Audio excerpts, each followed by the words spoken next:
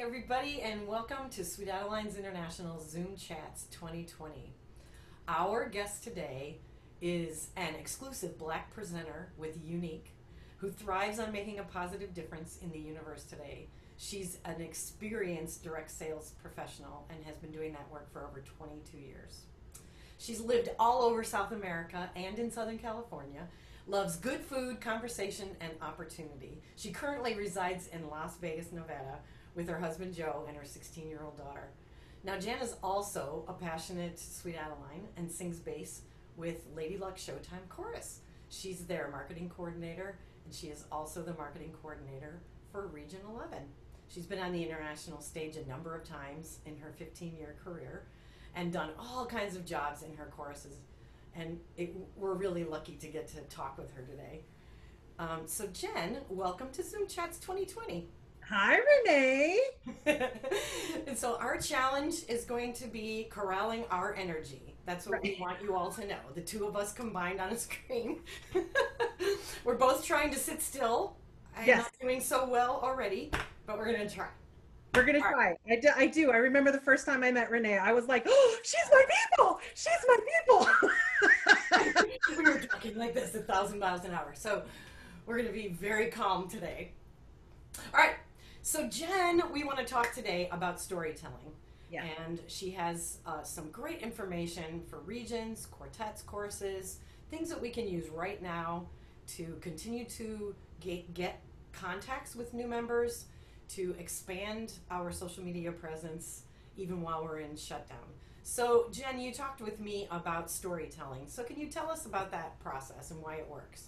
Absolutely. So it's one of my favorite all-time things because, people really get excited and get connected to the story of your life and why Sweet Adelines has made a difference. Yeah. So if I just meet a stranger in the street, so like, let's say I met you at a grocery store, or I met you at church, or I met you at temple, it doesn't matter, wherever I meet you at a party or whatever, and I say to you and they're like, oh, so what do you do? And I'm like, oh, well, I have rehearsal. And then Renee would say, oh, rehearsal for what? Exactly. I say, oh, I sing with a 4-part a cappella harmony chorus. Really? Yeah. It's a lot of fun. I mean? It's like jazz hands and, and all this kind of stuff. And it's great. And if we have that conversation, that's where the conversation ends. You know what I mean? So there's no further conversation with it. And so when you have your testimonials and when you have your stories fine-tuned, when it has the beginning, the middle, of an end, and you're able and your story, that's what's compelling people to be a part of something fabulous that we already know.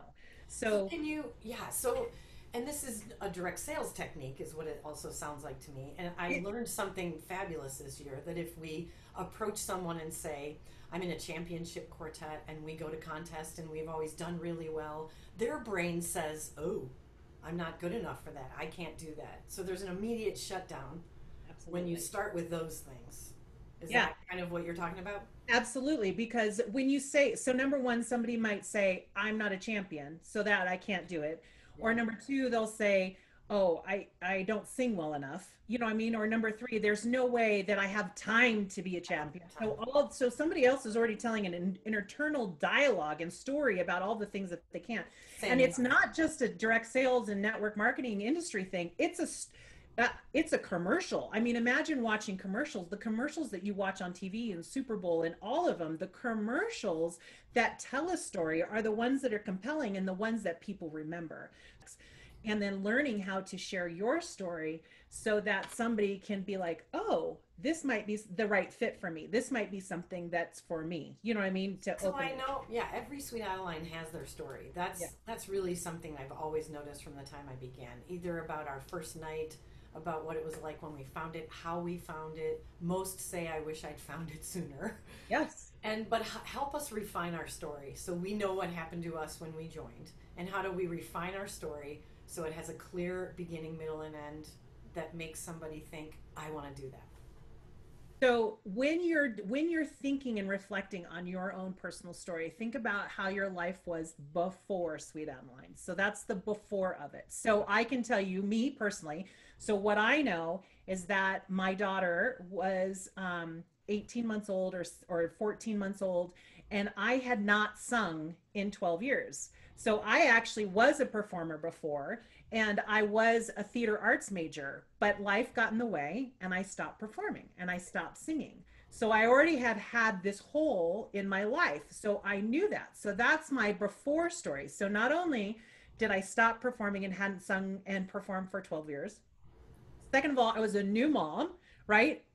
Third, I was living in a new state and I'd only been there a few years, like, and I didn't have any friends. So I was looking for something, like, all of a sudden I was losing myself. Like, I didn't have something for me. I was this new mom. So, really taking the before story, the part that ached for more, I mean, when you take that part, that longing, and that's the beginning.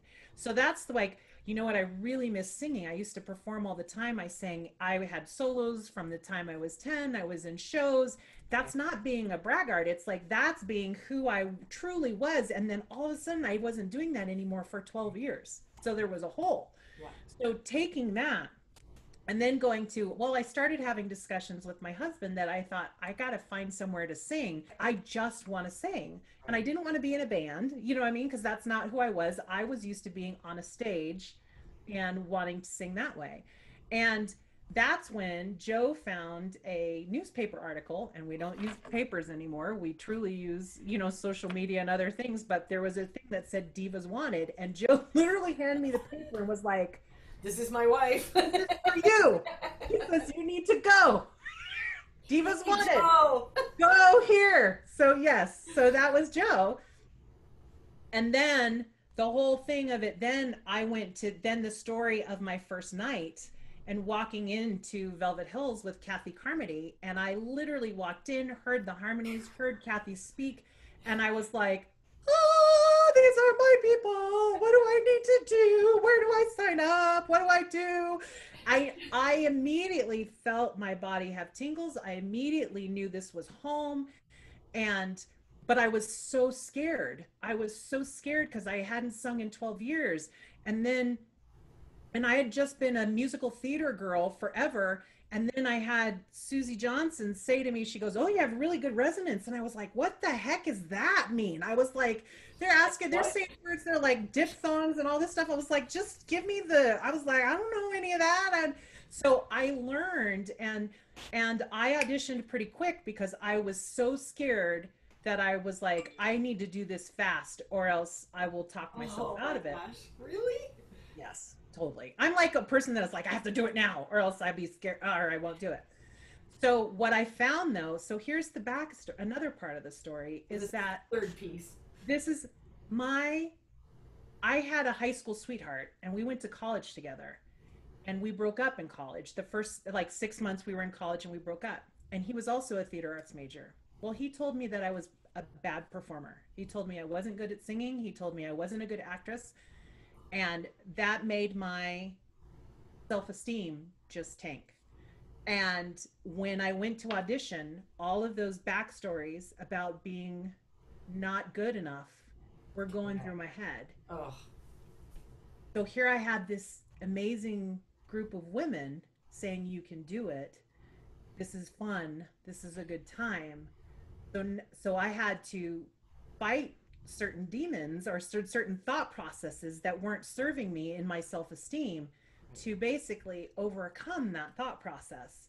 So not only did I find a home, did I find myself, did I find new friendships, was I a better mom, wife, and friend because I was a part of this organization. My leadership skills grew because I immediately wanted to be a part of it. So I started joining, like helping and doing teams and doing things. And they're like, oh, you're creative. And oh, you know how to do makeup. And oh, so I mean, it became this thing. And so then that led me into other things, into being on the team, being on the regional team, doing stuff for international, you know what I mean? So this journey of leadership is nothing that I planned on getting. Right.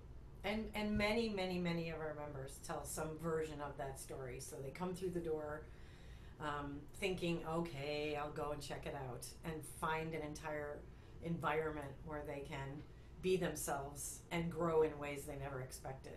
So how do we Exactly. do that? How do we tell? So you have the before, and then you have the Of your the sharing how discovery, you joined, and how do we bring it around to and you help have somebody the understand? after. Yeah, you have the what has changed in your life. What has, so you have the beginning, the the thought process of what you were missing, how you were missing out, the pain of it, and then you have the discovery of like, oh, here's Sweet Adelines. And then you have the after story of the afterwards. But you know what people really resonate with? It's not the after and it's not the middle, it's the before.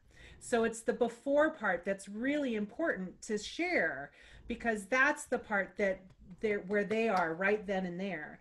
And what we have to offer is a gift to people, whether it's on Zoom right now or where, because we're not meeting in person right now because of COVID-19. It's creating community, creating that story, and fine tuning your story, practicing your story with your other Sweet Adeline family, and Right. having that conversation with them so that you get good at telling your story, so that you tell it more often when you're at a party instead of saying, oh yeah, I have rehearsal, I and so sing. some I sing. Well, because we have in the Zoom rooms, I mean, for those choruses that are trying Zoom, which I hope everybody will give it a try, if you have somebody who finds out about it or sees a posting that you've done about come to our Zoom rehearsal, they're still going to feel the uniqueness and the energy of what a Zoom room of filled with Sweet Adelines can offer. It'll be something they've never experienced before, or maybe the last time they experienced it was in high school or college when they were in a performing group, and there is that sense of, wow, they all look like they're having a great time, and they want to be part of it. So we can still be thinking about member recruitment right now, right? Absolutely. And Okay. absolutely. I think that we should stream our rehearsals. I think that we should go on Zoom, and I think that we should actually stream them to our Facebook business pages. Ooh, And but how? Wait, wait, wait, wait. So what do we do if nobody in the chorus knows what any of those words you just said mean? you have to find somebody in your course that knows what Zoom is, and then you have to have them either contact your regional person to find out what that is. So basically, when you have your Zoom room, you can set it up. You can set up the meetings, you can set up your rehearsals. So like when everybody's on the pictures, just like the Muppets, you know what I mean? All the people, the Brady Bunch, all those people, you can actually, there's a setting on there that allows you to stream. So what streaming means is that you are connecting this kind of thing right Right to to a face. live stream, or you can record it. But if you do it live and you set it up, it's then going to show up in that news feed, and anybody can be a part of it. So So when anybody you can watch it. and social media right now is really the main place where we can share what it is we do and who we are, right? It really is. I mean, social media. So you have Facebook, you have Instagram, you have TikTok, you have Twitter, you have LinkedIn. You have all of these different avenues that you can do. Also, so YouTube really isn't um, social media. No. However, YouTube is this number two largest search engine out there. So you can actually stream to YouTube if you don't want to do Facebook. Um, and what that does is that opens up an audience to everybody. So, for example, when, let's say, me in Las Vegas does it, you know what I mean? And then people I know see it. And I have friends in Chicago where you are, and they're like, "Oh, Jen, this is so cool." Actually, so that's something that's special, because you don't know whoever watches the community, or if you're telling a testimonial, somebody says, well, I want to sing, I used to sing, and then I simply say, where do you live? Where, let me help you find the chorus nearest you. And then I go to Sweet Adelines International, type in their zip code, and say, this is the ones that are near you. So right now, because we're not able to live stream a rehearsal, we could live stream Zoom rehearsals, but there isn't group singing, so that won't, attract somebody's ear necessarily. But we could have somebody from their phone that has YouTube on their phone could record themselves live right to YouTube talking about why they joined their chorus. Absolutely. You can hold up your phone and you can do a video, and you could absolutely like put it on a bunch of books, stand by a window, And and talk. and talk and tell your story. Or say, or absolutely. That's what I would really encourage everybody to do is to figure out your beginning, your middle, and your end of your story. You said they should contact the marketing person in their region if they have questions about how to do this. So, is there really a network of marketing people all helping each other? I hope so. There are. I mean, if somebody in my, any of the people in my region or even across Sweet Adelines, I mean, I want all rising tides raise all ships. So if all of us are working together to do this, then their only way to do it is up. And I'm so looking forward to when we can physically sing again, but that just because we're not doesn't mean that we're not still able to make a difference. Because I think right now, as much as we are all missing being together, this is actually the perfect time to be talking about why we love it. Our ideas are crystallizing about what it actually means to our everyday life, what it has brought to each of us personally.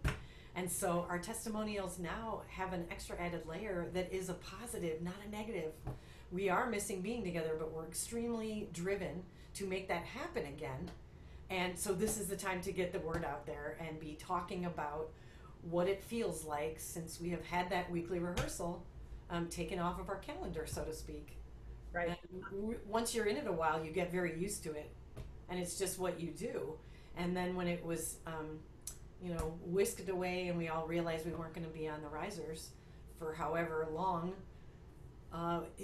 it was a big light bulb for so many people. Wow, my whole week has been constructed around this in a really positive way. So we've got to capture that energy because I think it would be very enticing to people looking for something for themselves when we are all able to get back to creating this kind of music. Absolutely. And the joy. I mean, just I truly believe in the line harmonize the world. That's what we do. And it's a very rewarding thing.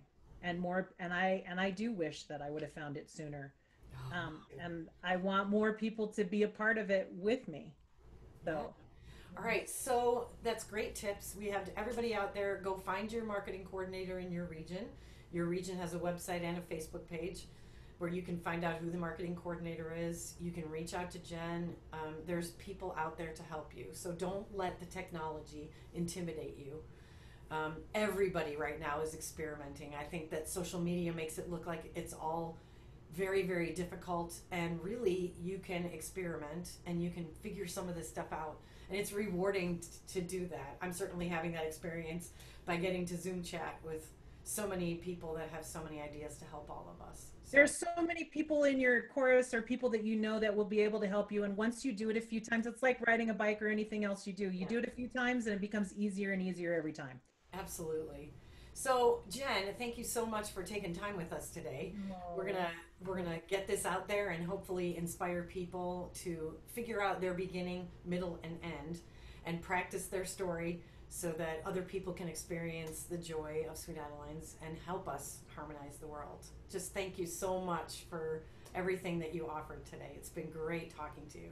No, you too, my friend. You too. See you soon, I hope. All right. Yes, that would be amazing. I'm ready to travel. Yes. Bye.